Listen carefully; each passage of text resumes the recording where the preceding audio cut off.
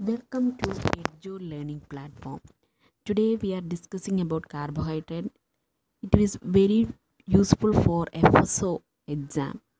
Today we will learn carbohydrate functions, sources, digestion and absorption. We know that more than 60% of our food are carbohydrate. Starch, sucrose, lactose, cellulose are the chief carbohydrate in our food. They serve as energy sources as structural elements in living cells. First of all, just you look how this carbohydrate we get from plant as a cereals as rice, wheat, corn, barley, bajra, ragi, millet, etc. Vegetables, root, tubers, seeds contain large amount of carbohydrate. Fruits, these contain simpler form of carbohydrate like monosaccharides and disaccharide as a sweet as the ordinary table sugar, brown sugar, honey, etc. Just you have to understand these all items. From this we can have some questions. So just you read and study these topics. How this carbohydrate we can get from vegetable, fruit, sweet, cereals, from which plant items we get it from carbohydrate. So next one is that how it get from animals, whether the milk contain carbohydrate or just you have to look that animal sources. There are no important animal source of carbohydrate except milk and supplies lactose. The main principal component of carbohydrate in milk is lactose. We all know that. We have to study that. It's very important. And digestion and absorption of carbohydrate means what? That's an important thing. Breaking down of large food molecule into its simpler unit, transporting of simpler unit from the gastrointestinal tract to the blood. This is digestion. And what is mean by absorption? These are some dietary carbohydrate under monosaccharides: glucose, fructose, galactose; disaccharides: lactose, maltose, sucrose; polysaccharides: starch, glycogen, cellulose, etc. How these all items enter into our body and what happen in this body, that we have to study, so that we come across an example. Suppose a human eating a sandwich. Bread contains starch. Starch is made up of two forms of glucose polymerase. These are amylose and amylopeptine. Amylose is a linear chain of glucose linked together by alpha 1,4 glycosidic bonds. So just you look at the picture here, amylopeptine and amylose are present. Amylose present alpha 1,4 glycosidic bond, and in the case of amylopeptine it's a linear branches as well as branches are present, so we call it as, so two types of bonds are present in amylopeptine. So let's see what happens when starch is injected. It breaks down both physically and chemically. Physically by jaws and tongues, chemically by the salivary glands, which secrete saliva. But also enzymes in called alpha amylase is present. What alpha amylase essentially does, it breaks down or hydrolysis 1,4 glycosidic bonds. Hydrolysis in a perspective means breaking down. Amylase will only break down starch partially. From the mouth, starch travels to stomach. Stomach is partially digested into oligosaccharides. Oligosaccharides means shorter polysaccharides. Here in the stomach, Once the starch comes in the esophagus and into the stomach, amylase become inactivated. This is because of the presence of acid. Some acidic environment is present, means because of the acidic environment, salivary amylase starch digestion does not occur in the stomach. Stomach will mix the content and allow to reach in the small intestine. Within the small intestine, most of the digestion take place. Let's see what happened in the small intestine.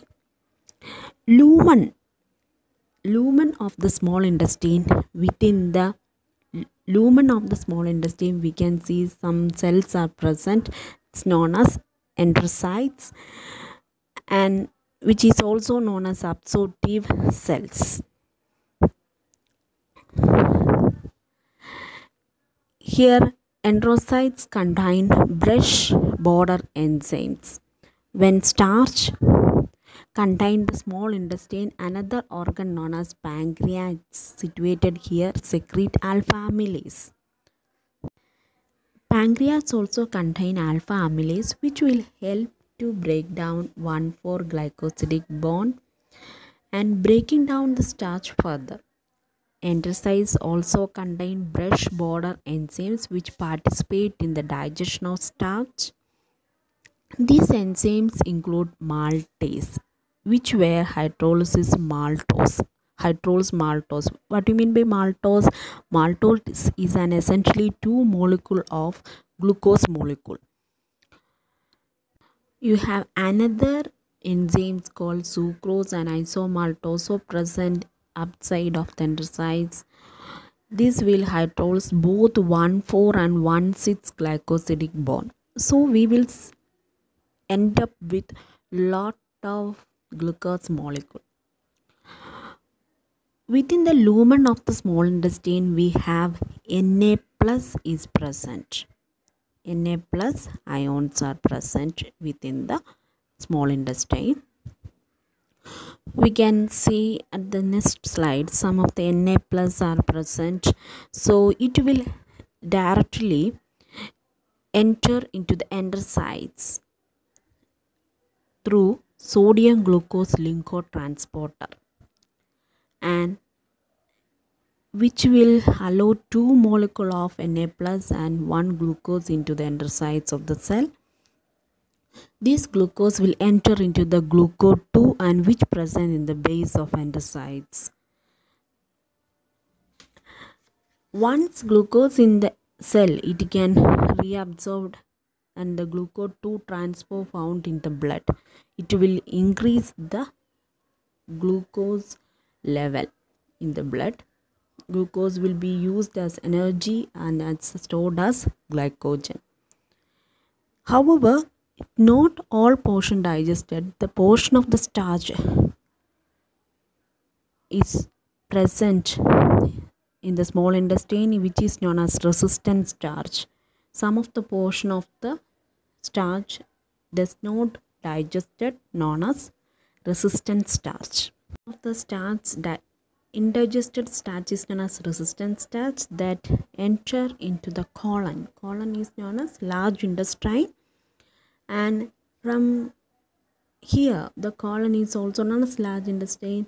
It resisted starch after escaping from the small intestine will undergo fermentation by the help of bacteria, and bacteria will produce some short chain fatty acid which is subsequently used by the human body. And of course, starch where not fermented or digested will be waste and it will be excreted by the human body. These all purpose are take place in the body. So when we take a carbohydrate product, what happens in the mouth? Digestion of carbohydrate starts in the mouth, and upon contact with the saliva during the mastication, saliva contain carbohydrate splitting enzymes called salivary amylase, which is also known as pituitary. The another action take place by the salivary amylase are requires chlorine ions for activation with the optimum pH of 6.7. This enzyme hydrolysis alpha 1,4 glycol. Enzyme hydrolysis alpha 1,4 hydroxylase linkage deep inside polysaccharide molecule. So we have to learn in stomach what all things are happen. After the carbohydrate food is chewed into small pieces, and these pieces mixed with the salivary amylase and other salivary juice. It is swallowed and passed through the esophagus. The mixture enters the stomach and where it is known as chyme. The action of salivary amylase is limited to the area of mouth and esophagus. Salivary amylase is inactivated in the stomach. It is denatured by low pH due to the presence of HCl. Digestion in duodenum or in small intestine. Pancreatic juice contain carbohydrate splitting enzyme pancreatic amylase similar to salivary amylase. These are the two important types of enzyme. The one is salivary amylase, another one is pancreatic amylase. And it's a very important topic. What are disaccharide? Different disaccharide are maltase, sucrase, isomaltase, lactase. With this present in the upper side of brush border, upper side of small intestine. And absorption of carbohydrate. Upper intestinal mucus absorb bulk of dietary sugars and insulin is not required for the uptake of glucose. That means we already have seen the picture that the resisted starch will go to the large intestine and hereafter they will digested and do. Here the digested carbohydrate is directly into the blood and it will increase the glucose level.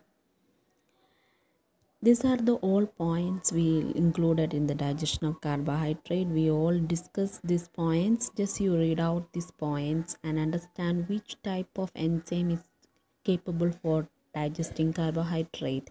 First one is amylase, alpha amylase present in salivary glands as well as pancreatic. These all are main points. Just you note down these points and understand what is happening in our body while we eat a carbohydrate content food. And carbohydrate metabolism in liver. Absorption starts from intestine and the monosaccharide are carried by the portal vein to the liver. It synthesizes glycogen from glucose and stores it and reconverts it into glucose. Synthesis of glucose is known as glucogenosis and glucose into fatty acid is known as lipogenosis. There are two types of metabolism present, anabolism and catabolism. It's divided into two, anabolism and catabolism. And what all functions did carbohydrate done? When we consume carbohydrate, the body turns